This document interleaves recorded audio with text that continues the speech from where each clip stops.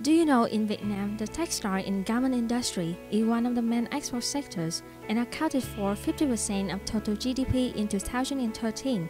The key products are suit, t-shirt, shirts, and sportswear. In Vietnam, t-shirt accounted for 20% of total revenue of the entire industry. One of the largest t-shirt manufacturers is Aothun, a private company in Ho Chi Minh City, currently has 110 employees in 2 factories and 1 office. The company has 2 main customers, including individuals and business. Let us show you how to make a t-shirt.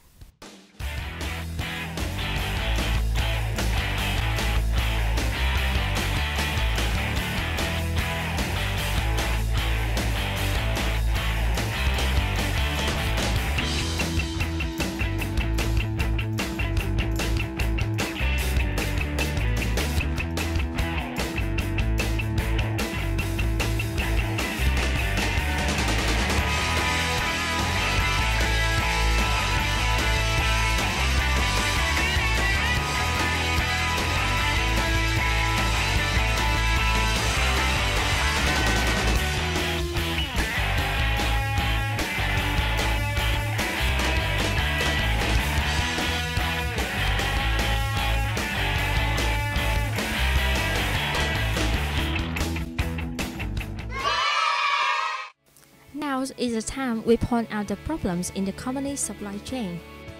Take a look at the dyeing house. When receiving the order, blank fabric will be shipped to the dye house with the color code.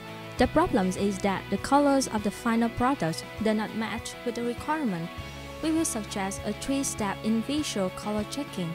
First, after receiving the order, the supplier will dye one first sample, and then it will be checked for the confirmation. Secondly, the first fabric bulk will be dyed and it also requires the approval. And finally, the mass production will be started at the dyeing house. The second problem is that the company are using arbitrary set of rules, trial and error to forecast demand.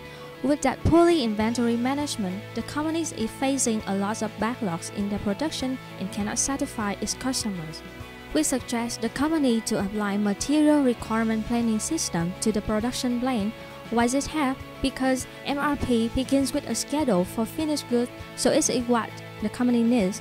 It also helps the company to balance supply and demand by answering 3 questions: what is needed, how much is needed, and when is needed. By that, the company can make customers happy and benefit a lot from it.